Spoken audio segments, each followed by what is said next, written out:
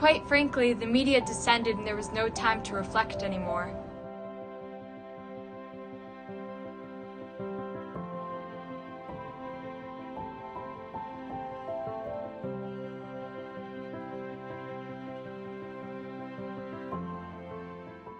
And I will speak with you.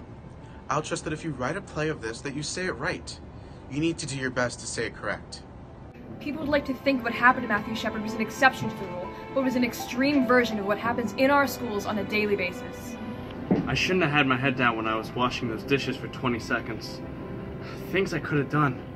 What the hell was I thinking? Now, after Matthew, I would say that Laramie has become a town defined by an accident, a crime. We've become a Waco, we've become Jasper, we're a noun, a definition, a sign. We may be able to get rid of that, but it will sure take a while. My secret wish is that they were from somewhere else. Then of course you can create that kind of distance, you know. We don't grow children like that here. Well, it's pretty clear that we do grow children like that here. We are like this. We are like this. We are like this. I don't want it to be there. I want to, get it out. That's the biggest part for me, seeing that picture in my head. What's the difference if you're gay? A hate crime is a hate crime. If you murder somebody, you hate him. I felt a great deal of compassion for both of them.